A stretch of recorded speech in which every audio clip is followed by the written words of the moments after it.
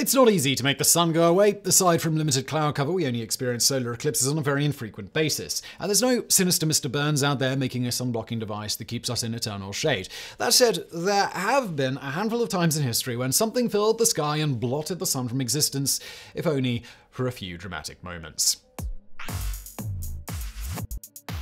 Number 10. Passenger pigeons. The largest flock of birds ever reported to be caught on camera happens over the African savannah in 2009. A photographer managed to capture about 1.5 billion red-billed qualia looking like something out of a horror movie, filling the air and also covering everything in poo. It's remarkable to watch, but it still pales in comparison to what passenger pigeons once did. In the 1800s, there was no bird more abundant in North America than the passenger pigeon. In the year 1813, John James Audubon, the famous artist and ornithologist, watched as a flock of pigeons approached and blocked the sun from the sky. It took 3 days for them to pass. At the same time, ornithologist Alexander Wilson calculated that the flock he saw to have in the neighborhood of 2.3 billion members. In the year 1860, the people of Toronto lost the sun as a flock of an estimated 3.5 billion birds took 14 hours to pass by.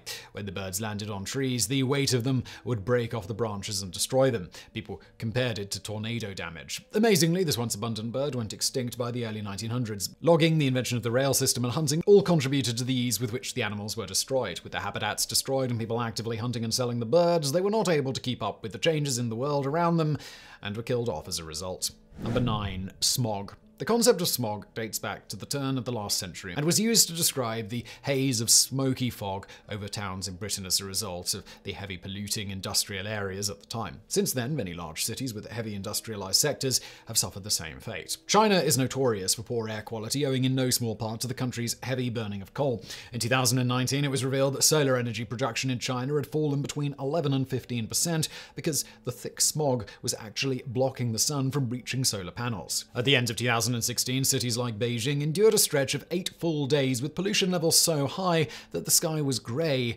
and essentially blocking the sun. The problem in Beijing has been ongoing for years, and in 2014, the city implemented strategies to combat it. It wasn't until 2021 when Beijing was finally able to meet their own state-determined limits on air pollution for the first time ever, in anticipation of the Olympic Games. Number 8. Wildfires. Wildfires have become too commonplace these days, and when summer rolls around, you can always guarantee more are going to plague some sections of the United States, probably California. The damage they cause is astronomical. At least 30 people died in the 2020 fires, 106 died in 2018. The economic totals were hard to imagine, with the 2018 cost estimated to be around $400 billion. Such destructive fires have wide-ranging side effects, so it's no wonder that they would create such a massive wall of smoke that the sky itself would go black. The fires in 2020 blocked the sun from San Francisco and left the city with a hazy glow in the sky.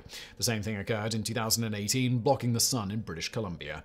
Number 7. Mosquito clouds. In 2018, mosquitoes killed about 830,000 people. That was a drop in the previous numbers, which average around 2 million a year. And even if they're not bringing diseases like malaria, no one likes mosquitoes at the best of times because they are annoying.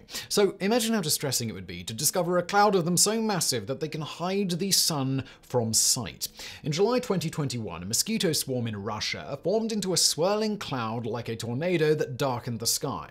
The pillar-like swarms are made up of millions of male mosquitoes who are all vying for the attention of a much smaller population of females. It's actually a fairly common phenomenon, and the size of the swarms can vary based on weather conditions from year to year. Number 6. Geoengineering. The term global warming was first used back in 1975. Climate change actually dates back to 1956. So these concepts are not new to us by any means. Plans to solve these problems have existed just as long, and one that has been proposed is geoengineering. To some, this is about as close to Mr. Burns level evil as you can get. The purpose of geoengineering in regard to the sun is to block the sun in an effort to cool the Earth down. The stratospheric-controlled perturbation experiment was supposed to take place in 2019 and was going to seed calcium carbonate, the basic ingredient in antacids, into the atmosphere. The hope was that the particulate matter would reflect some of the sun's light and help cool the Earth. This experiment was cancelled, but it got picked up again in 2021 by Bill Gates. Naturally, headlines about a billionaire planning to block out the sun were met by some skepticism and blowback. The experiment was paused once more. Critics fear that there is not enough evidence about what could potentially go wrong with weather patterns and other issues if we go ahead with such an experiment. The project has not officially been undertaken yet, but it seems like it's only a matter of time before someone goes ahead with it. And when they do, for better or worse, we'll find out what happens when man tries to artificially block the sun from the sky.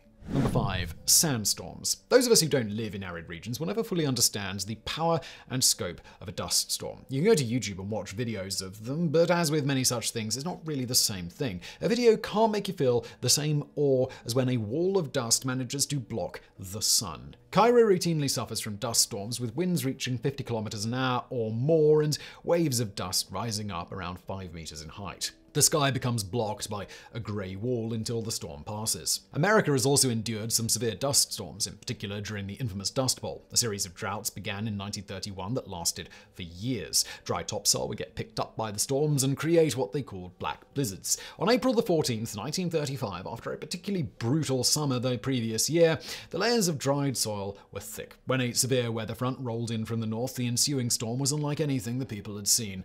A dust storm hundreds of miles wide and thousands of feet high was produced. It displaced 300,000 tons of soil. They called it Black Sunday. One witness to the event said you couldn't even see your own hands before your face, let alone the sun in the sky.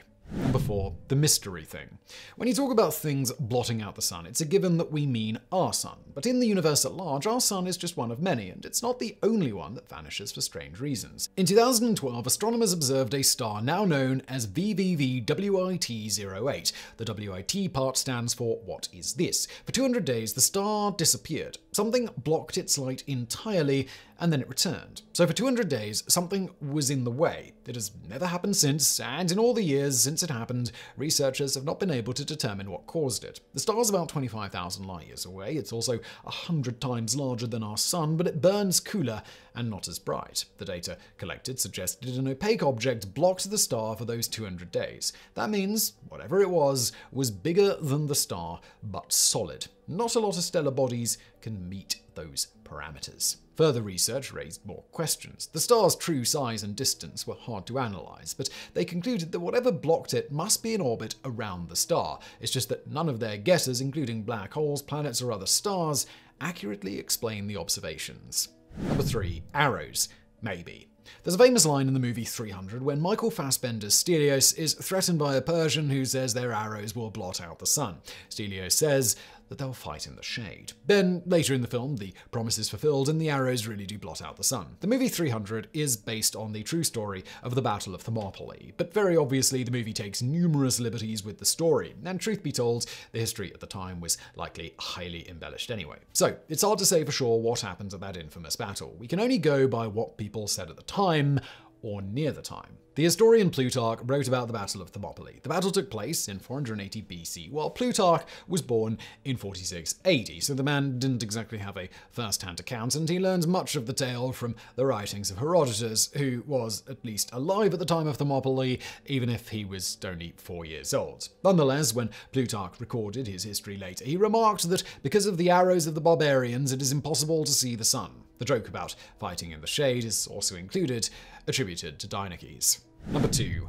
Locusts. A swarm of locusts can contain between 40 and 80 million insects. Though generally harmless to humans, they can devour acres of crops in no time, and it's hard to adequately describe how terrifying it must be to face down 80 million finger-sized grasshoppers. In 1874 or 1875, depending on sources, a ravenous swarm of something called Rocky Mountain locusts appeared. The swarm was not that average 80 million strong one. This one lasted for 5 days, blocked the sun from the sky, and was estimated to contain as many as 10 billion bugs by one account and 120 billion by another. The swarm covered Montana, Wyoming, Iowa, Colorado, Minnesota, Missouri, Nebraska, and more. They ate crops, they ate grass, they ate wool off sheep and paint off fences. There was $200 million in crop damage. They broke into homes and ate any food not sealed in wood or metal. They even ate clothing and bedding. Despite the ominous nature of the bugs, by the early 1900s, the species had gone extinct. Number 1. Volcanic explosions. According to some historians, the worst year in the history of mankind was 536. That's because 536 was the year the sky went dark, and it stayed dark for 18 months. Crops failed, people starved, and the Justinian plague soon arose, killing somewhere between 1/3 and 1/2 of the population of Europe. So, what made this particular time in the Dark Ages literally dark? Well, that'd be ash. Archaeological evidence shows that a volcano in Iceland erupted in 536. Summer temperatures dropped by as much as 2.5 degrees Celsius. They say it was like an eclipse across the entire northern hemisphere.